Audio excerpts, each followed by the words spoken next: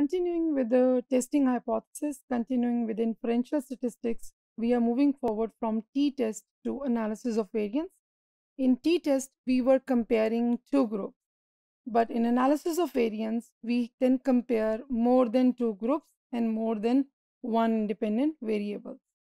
Analysis of variance is a hypothesis testing procedure that is used to evaluate mean differences between two or more treatments or populations. In psychology and in social sciences, there are many conditions when we have to compare more than two groups. For example, we are comparing treatment effects of different therapeutic techniques on depression. We can compare different teaching methodologies and their effect on performance. We want to compare performance of employees in organization working in different groups. So there are many conditions when we have to compare more than two groups or more than two conditions. ANOVA helps us there. While running ANOVA, we must decide between the two interpretations. Number one, whether the differences between the populations exist or are there, or the differences are not there.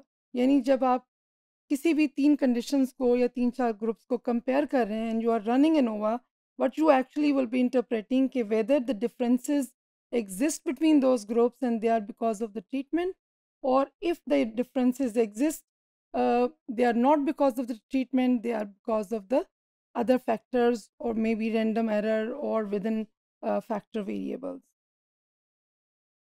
इसकी हम detail में बात करते हैं अभी example के साथ. When a researcher manipulates a variable to create the treatment condition in an experiment, the variable is called the independent variable. अब हमने ग्रुप्स को कंपेयर करना है और जैसे मैंने कहा कि फ़र्ज़ करें, आप एक एग्जांपल चले लेते हैं कि ड्राइविंग कंडीशंस, ड्राइविंग परफॉर्मेंस में आपका मोबाइल फ़ोन यूज़ करने का क्या इफ़ेक्ट होता है. So the researcher is manipulating the variable which is the use of the telephone during the driving. तो यहाँ पे हमने तीन कंडीशंस दी रिसर्चर ने, और ये एग्जांपल ग्रेवेटर में से ही मैंने ली है कि एक में they are not using any phone, they are driving in a driving simulator and researcher wants to see the driving performance. In second condition, they are using phone but they are using hands free. Or in third condition, they are actually using phone and they want to see how that affects driving performance. तो जब हम variable manipulate करते हैं तो it is called basically independent variable है और ये categorical है और हमने खुद से उसको मैनिपुलेट किया है. लेकिन बहुत सी कंडीशंस ऐसी हैं जब हम ग्रुप्स को कंपेयर करते हैं लेकिन एक्चुअली हमने खुद से वेरिएबल को मैनिपुलेट नहीं किया होता. So non manipulated variable to designate groups, the variable is called a quasi independent variable. इसकी एग्जांपल इस तरह हो सकती है कि हम देखना चाहते हैं कि अगर मैंने कोई चीज़ पढ़ानी है तो एज लेवल का लर्निंग के साथ क्या इफ़ेक्ट है. तो I am comparing 3 groups of different ages, जिसमें एक 6 साल के बच्चे एक ग्रुप में मैंने किए, एक ग्रुप में मैंने 8 साल के बच्चे किए और एक ग्रुप में मैंने 10 साल के बच्चे किए. तो I have 3 groups of 6 years, 8 years and 10 years, and I want to see the learning performance or the learning curve of these 3 different groups while I am teaching something to them. तो अब ये जो variable है इसके अंदर मैंने खुद से मैनिपुलेट नहीं किया बल्कि मैंने एक्चुअली नॉन मैनिपुलेटेड वेरिएबल लिया है across different groups. so this will be called the quasi independent variable. लेकिन always remember कि for ANOVA or for t-test, for quasi और for experimental groups, independent variable हमेशा हमारा जो है वो categorical होता है, यानी उसके different levels होते हैं. जैसे t में हमने मेल और फीमेल को कंपेयर किया तो gender was variable which was categorical with 2 levels. और यहाँ पे हम ड्राइविंग यूज़ ऑफ फ़ोन हम कंपेयर कर रहे हैं कि 3 कंडीशंस हैं, 3 ग्रुप्स हैं और वो हमने मैनिपुलेट किया है. तो देयर आर कैटेगोरिकल, यानी group 1 where they are not using any phone, group 2 जहाँ पे वो हैंड्स फ्री यूज़ कर रहे हैं, group 3 which is they are actually directly using the phone. तो using a phone is a IV independent variable which is categorical which is manipulated variable. और dependent variable हमेशा हमारा कंटिन्यूस होता है और वो हमारा स्कोर होता है. जैसे हमने ड्राइविंग परफॉर्मेंस देखनी है या फिर हमने बच्चों की लर्निंग कर्व देखना है, उनको हम किसी टेस्ट के ज़रिए या रनिंग स्कोर हम लेकर के उसको कंपेयर कर सकते हैं.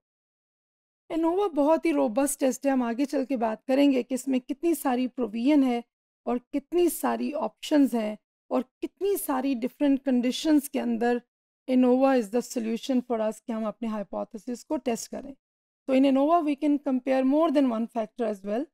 जैसा फ़र्ज़ करें कि इसी ड्राइविंग कंडीशन के एग्जांपल में I want to also compare के तीनों कंडीशंस के अंदर जेंडर का क्या रोल है, यानी how use of phone is affecting driving performance in different two groups of gender, that is males and females.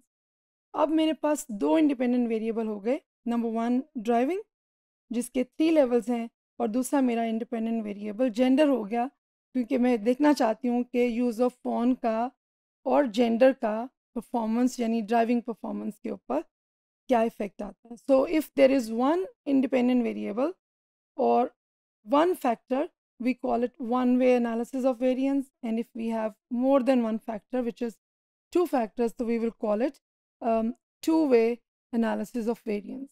लेकिन जो हमारा इंडिपेंडेंट वेरिएबल है उसको हम फैक्टर भी कहते हैं, इंडिपेंडेंट वेरिएबल भी कहते हैं, और इसकी हम आगे जाके मज़ीद बात करते हैं। A study that combines two factors called two-way analysis of variance or factorial design or two-way ANOVA. A study that examines only one independent variable is called single factor design or one-way ANOVA. ANOVA के अंदर testing hypothesis में बिल्कुल वही assumptions और वही logics हैं जैसा हम टी में करते हैं कि हम μ1 इज इक्वल टू μ2 या there is no difference in the groups A priori, यानी हमारे तीनों ग्रुप्स दे आर इक्वल, और उसका जो अल्टरनेटिव हाइपोथेसिस होता है वो हम कहते हैं कि at least one group is different from the other to, या हम ये भी कह सकते हैं कि μ1 is not equal to μ2 and μ2 is not equal to μ3। ANOVA we use variance to major sample mean differences. जैसे टी में हम मीन्स को कंपेयर करते थे और हम mean one minus mean to करके डिफरेंस करते थे, लेकिन एनोवा के अंदर we are actually comparing means but we are using variance to compare means. So the test statistic for ANOVA uses this fact to compute the F ratio. हम क्या करते हैं कि हम इसमें वेरियंस कैलकुलेट करते हैं। I will tell you shortly कि what is the logic behind ANOVA, लेकिन हम इसमें दो तरह का वेरियंस कैलकुलेट करते हैं। नंबर वन, जो कि हमारा ट्रीटमेंट की वजह से वेरिएबिलिटी आ रही है, यानी हमने एक फैक्टर को मैनिपुलेट किया एंड वी वांटेड टू सी कि इसका क्या इफ़ेक्ट है, क्या वेरिएबिलिटी ये ड्राइविंग परफॉर्मेंस में लेके आता है यूज़ ऑफ फोन। और एक हमारा होता है एरर वेरिएंस या विद इन ग्रुप वेरिएंस, जैसा कि अगर एक ग्रुप जिसमें 10 लोग हैं और वो 10 के 10 एक ग्रुप में हैं जो कि सब के सब फ़ोन यूज़ कर रहे हैं, उनकी भी परफॉर्मेंस रेटिंग डिफरेंट होगी, तो that is called with in variance या एरर वेरिएंस। तो हम एफ रेशो कैलकुलेट करेंगे अभी आगे जाके, जिसमें हम बिटवीन वेरिएंस को डिवाइड करते हैं विद इन वेरिएंस या एरर वेरिएंस के साथ।